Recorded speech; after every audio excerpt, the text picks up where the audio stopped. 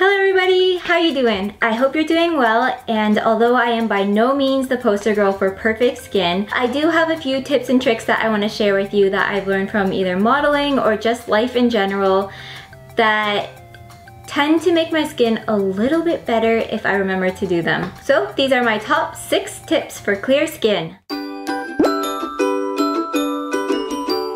The first thing I want to show you guys is something that exfoliates and kind of cleanses your face using lemon juice and coconut sugar, or you can use brown sugar.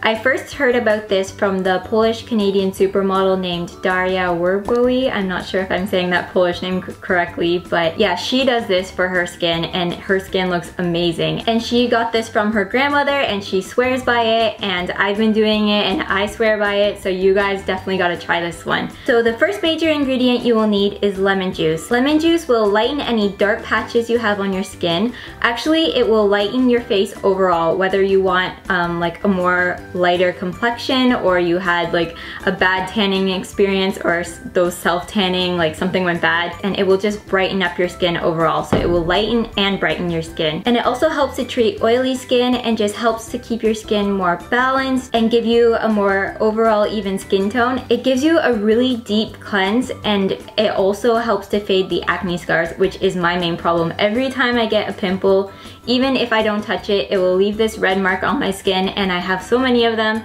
So yeah, this will help to get rid of those scars that pimples leave behind. And because of the citric acid in that, and along with our second ingredient, which is coconut sugar or brown sugar, these two together will help to exfoliate your skin and get rid of the dead skin cells so that your skin is smoother. So you guys need to try this because you're gonna have brighter skin, you're gonna have more balanced skin, a more even complexion, smoother skin. I try to do this on my skin about 3 times a week if I remember. Sometimes I'm lazy, but usually around 3 times a week. So how do you do it, you ask? Let me show you. Take a fresh clean lemon and cut it in half. Squeeze half the lemon into a bowl. Add 1 tablespoon of organic coconut sugar or organic brown sugar and mix them together.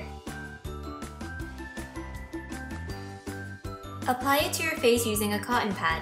Massage it in circular motion for 3 minutes, then let it sit for another 5 minutes.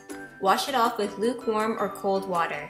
Dry it with a clean towel, then apply your favorite moisturizer. My next tip is for pimples, especially those really deep, painful ones that usually last a long time.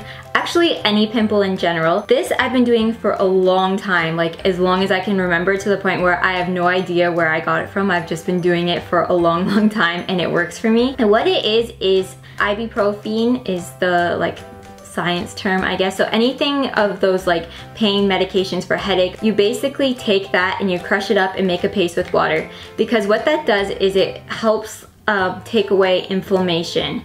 So this will reduce the size of the pimple, reduce the redness, reduce the swelling, reduce the pain in the area that you put it on. It kind of makes sense because when you take the pill, it helps to reduce like the pain in your head, because it blocks the receptors or whatever it does. I don't really know. I'm not gonna get into it because I have no idea what I'm talking about. But either way, it does something for pain and inflammation, blah, blah, blah. So it also works on your skin. And yeah, this works for me, and I hope it will work for you guys if you're having problems with that. Okay, let me show you how to make that paste. Take an ibuprofen and crush it between 2 paper towels to avoid a mess. Pour it into some sort of container. I like to use water bottle caps because it's a good size and I can just throw it away after. Add a tiny bit of water and stir it together to form a paste. Now put it on that big, annoying, painful pimple and leave it there for about 15 minutes, then gently wash it off.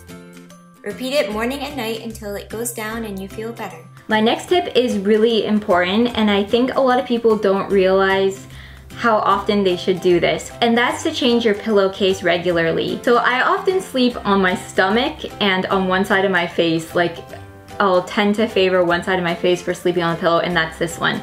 And I'll notice that I'll start breaking out in this area only, like not so much on this side. So that tells me that my pillow is dirty and I need to change it more frequently. So I looked into it, and you're actually supposed to change your pillow like every 3 days. And I know that's probably a bit impossible, especially living with your mom. I know my mom would be like, I'm not washing your pillowcase again, I just washed it. So maybe like once a week, remember to change your pillowcase, because your pillowcase gets full full of dirt and oil. If you sleep with any bit of makeup on, your makeup stuck to it, your sweat.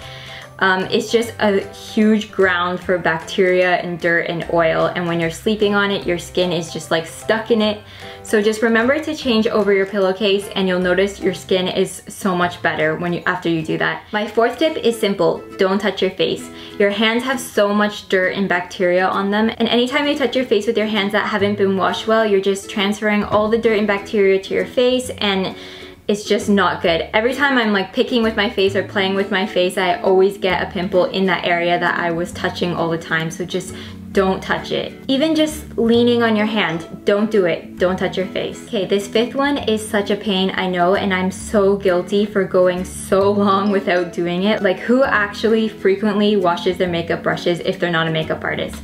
I don't. I always leave them. But this is so bad because so much dirt, oil, and bacteria gets trapped into them. And when I think about it, when I was painting a lot before, every time I would work on a piece, I would clean my brushes because it was so important for the brushes to be clean so that any unwanted colors don't transfer onto the canvas later, so that when they're clean, the paint just goes on smoother and better, like many reasons. And that is the exact same with makeup brushes. When your brushes are clean, the color goes on properly, it goes on better, it's better for your skin, it's better for your makeup, it's better for everything. So definitely wash your makeup brushes at least once a week. Try to make it a habit, like say every Sunday, morning or night, whatever you choose, that you wash your makeup brushes. Especially if you're like me and you're putting on makeup often, this is really, really important. So I'm going to show you a cheap, easy, and natural DIY way to clean your brushes. This is the one that I always use for mine. Take a jar and pour in 1 cup of boiled water. Add 1 teaspoon of your cleansing oil of choice.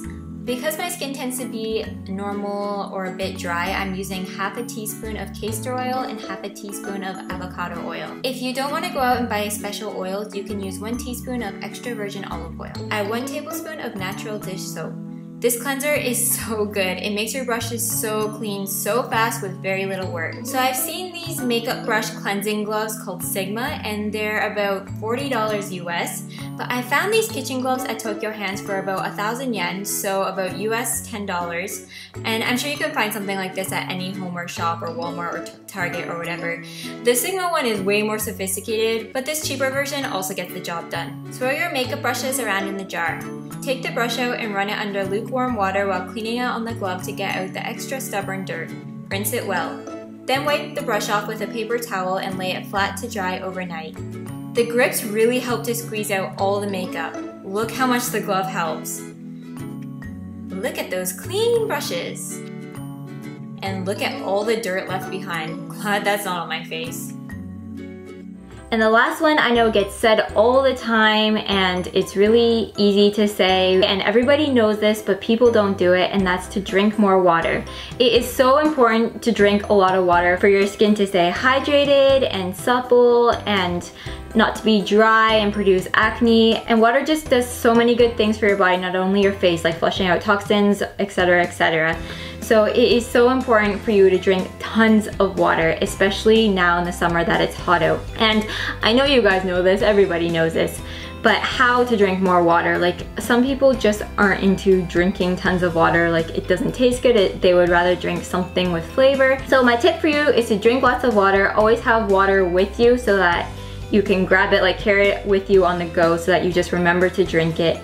And if you're not that into water, then even if you are actually, I suggest you to make these flavored waters because they taste amazing. They have like extra properties that help you to filter things out and like detox or burn fat, or like they have many different recipes. Whenever I make these, I just drink so much more water because it tastes better, and I just, yeah. This really works for me. I posted a lot of flavored water recipes on my website, I think like 2 years ago. I will link them below in the description box. But my favorite go-to flavored water recipe recently is this one. Take a clean lemon and a clean cucumber and slice them thinly. Also grab a handful of fresh mint leaves. Add them to a jar of water and mix it up, and store it in the refrigerator or just on your counter depending on what temperature you like your water. I hope you liked all of my skincare tips. If you have any of your own, whether they be DIY ones or store-bought ones, please let all of us know in the comments. And if you do try any of the ones I mentioned and you like them, please also let me know. I really hope that my tips work well for you guys because the heat is here and it's always a bonus to have good skin so that you can wear less makeup, because makeup is so annoying when you're sweating or swimming or going to the beach or anything like that. Please give this video a thumbs up if you enjoyed it and you liked my tips, and I will see you guys in my next one. Bye!